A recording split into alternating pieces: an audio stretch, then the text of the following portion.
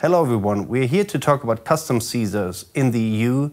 We would like to inform you, to give you some insights on what to do to get the customs authorities act for you at the border. I'm here with Claus Eckhartt. Claus. Well, thanks Pascal. It's quite surprising actually.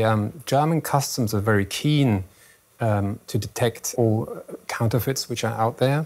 But of course they need the information. They need information on the IP rights involved. That would typically be trademarks.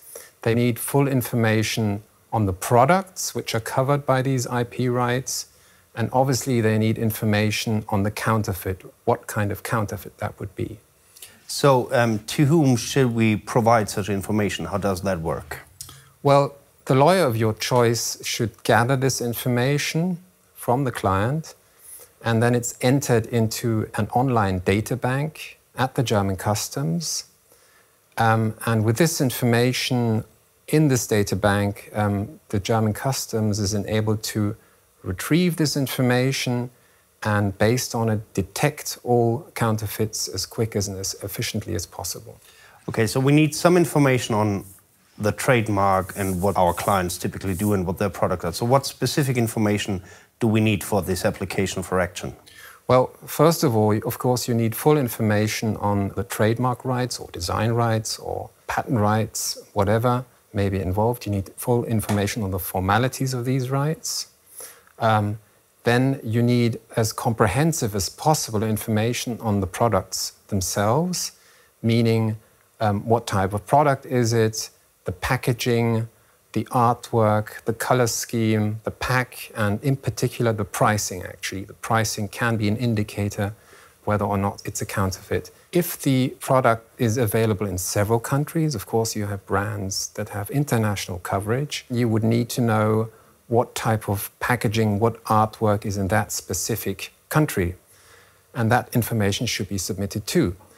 And so further, customs are of course very interested where the products are produced. Are they produced in the European Union or outside? That can be something which is very helpful in identifying counterfeits. So I see we need to provide information also on the supply channels, who are the people shipping or the shipment companies they work with, and what are the supply chains and what are authorized distributors. Absolutely. Shipment and distribution information and the channels through which the goods are shipped, i.e.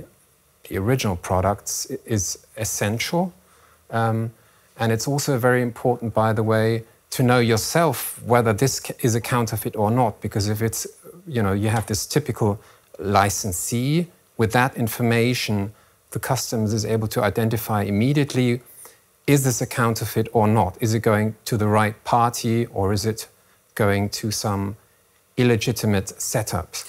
And I can imagine when customs check a lot of goods at the border, they will need a lot of information on the actual counterfeit products as well, like how to detect them and how to see whether it's original or whether it's fake. Absolutely. So this is also essential information. The customs need to know what the counterfeits look like. And, well, in most cases, you will have that information already because you've probably encountered counterfeits previously. So images of such counterfeits are extremely helpful, and they need to be submitted to the database. And information, if you have that, where such counterfeits are typically produced. Often they are produced in China or Turkey, and that is, of course, essential. Often the client even has information specifically on towns within the countries or even companies which have cropped up previously and which are known as culprits. So it's very important to get all that information on file. So let's assume customs find out that there is a knockoff product at the border. They check it and they see it and they have a certain indication that this is a counterfeit. What happens next? Well, typically, once they detect a counterfeit, they would get in contact with you immediately, within hours sometimes. And you need to report that extremely quickly to the client because time is of the essence. The deadlines are extremely short, sometimes 3 or 4 working days, sometimes 10 days to take further action. And so the client needs to know exactly the information relevant for making the decision, i.e. whether to destroy the counterfeit goods or whether further legal action is necessary, as the case may be, perhaps by way of an ex partes preliminary injunction. That all depends on the circumstances. So this means that the client also internally has to set up a certain procedure, best practice, guidelines, for example, to take action or to react quickly once there is a counterfeit. Absolutely. So it's important, actually, right from the start, when you put the application for action in place at the German customs, to have some sort of protocol, some sort of guideline in place, which you've agreed upon with the client, so everyone knows exactly what they have to do and within which time frame and what information is needed. Obviously, there may be a lot of counterfeits which pop up, and then you need to relay this information very quickly so the client can make a quick and learned decision. But it sounds like it's quite an effective action to take to get counterfeits prevented from coming into the German or European market, right?